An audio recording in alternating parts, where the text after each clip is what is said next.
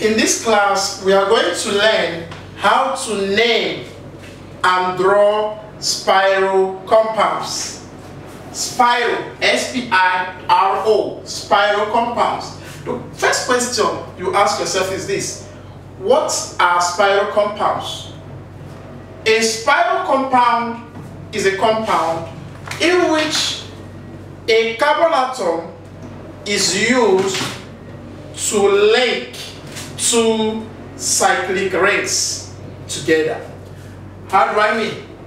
If I have a carbon atom here at the center and I have a cyclic ring here, something like this. This is a cyclic ring. And I have another cyclic ring around here. You can put it this way. Something like this. This is another cyclic ring. You can see that I have two cyclic rings. And these two cyclic rings are connected together by a single carbon atom here. So such a compound in which two cyclic rings are connected together by a single carbon atom, such a compound is called a Spiro compound. Now let's see how to name Spiro compounds. We'll start with the first example here. If I have something like this,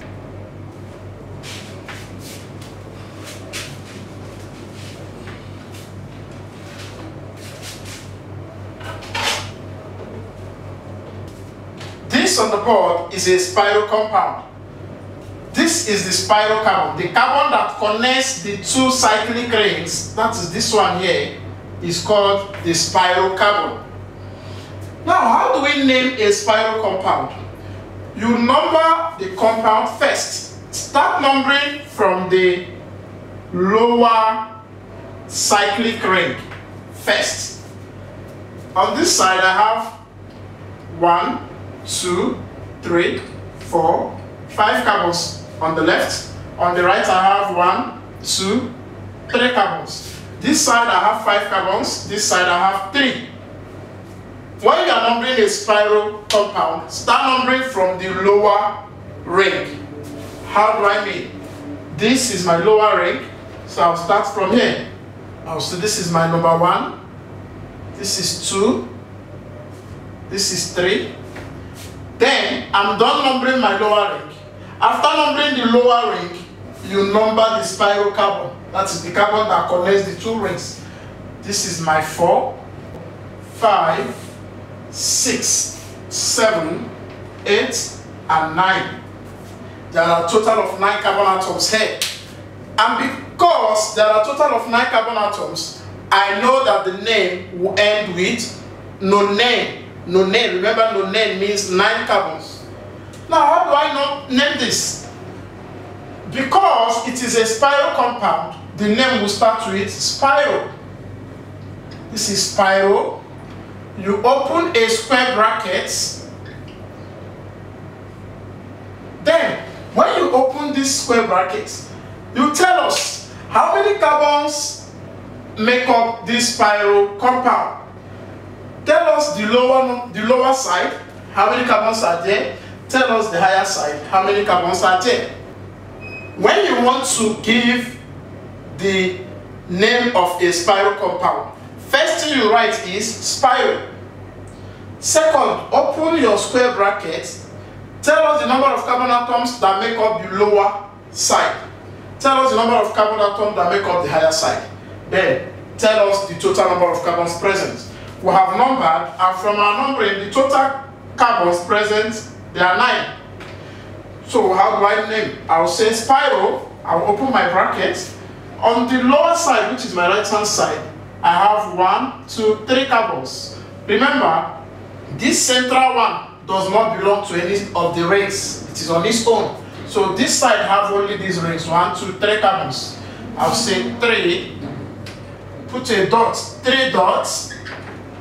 On the higher side, how many carbons do I have? 1, 2, 3, 4, 5. That is 5. Remember, the Spiro carbon, that is the one that connects the two rings, I did not include it for any side. It is on its own. So I have on this side, I have 1, 2, 3. That is this 3. Put a dot. On this side, I have 1, 2, 3, 4, 5. I have 5 here. Now, total carbons is 9, which is nonane. So the name of this compound is Spiro 3.5 nonane.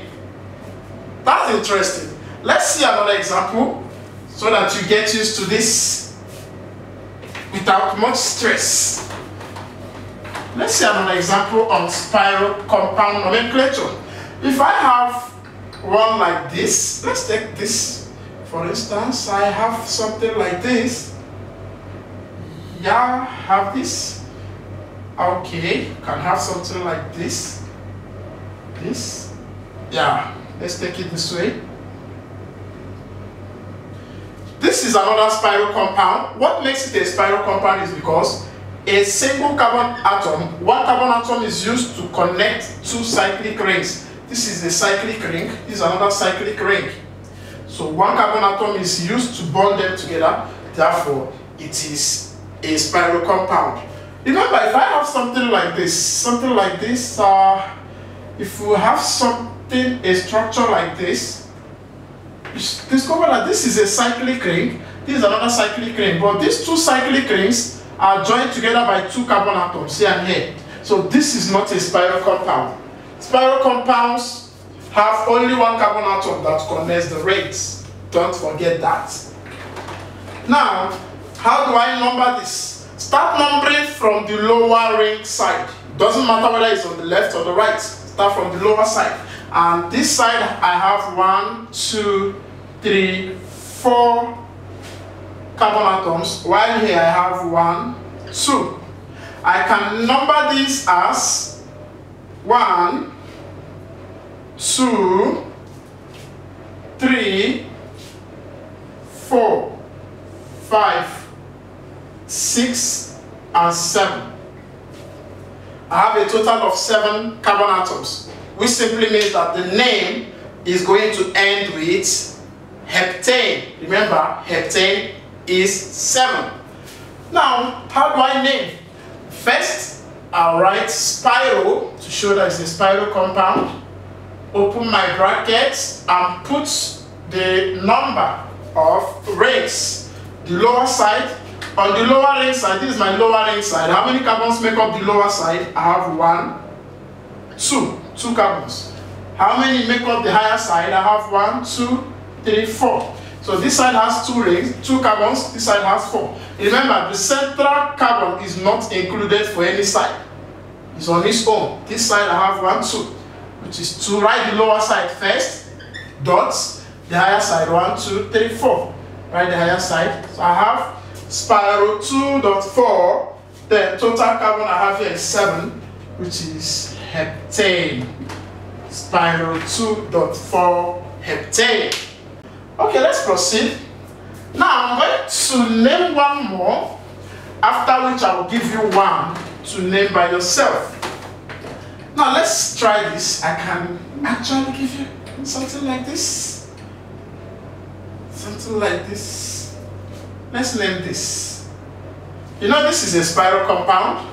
This is my Spiro carbon atom at the center. If you look at this, I have this side to be 1, 2 carbons.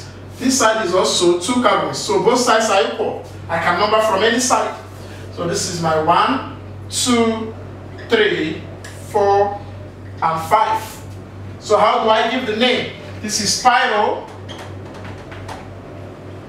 bracket. How many carbons on this side? I have 2 carbons. Dot. How many carbons on the other side? 1, 2, 2 carbons. That's 2.2. Then total carbons I have, there are 5. And 5 means pentane. So this is Spiro 2.2 pentane. Now, I want you to try this one by yourself. Give me the name of this Spiro compound. Type the name into the comment section.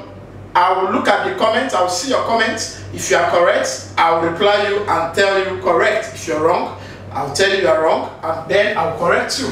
So the spiral compound we are going to use as our assignment now. I want you to take these two assignments. Give me the names of these two spiral compounds here. My number 1 is this and number 2 is this. Go into the comment box, click on comments. But please, before you do this, like this page, give us your comment. Tell us how whether you are enjoying this class or not. Give me your reply to help me to know where to come in to help you. Meanwhile, these are the 2 questions I'm giving you as your homework. Give me the names of these 2 spiral compounds. You go to the comment box, you say number 1, you write the name. Number 2, you write the name. I'll go back to the comment and reply your answers. Thank you for watching this video. Please do me this favor by sharing this video with your friends and tell them to subscribe to my channel. Thank you for watching.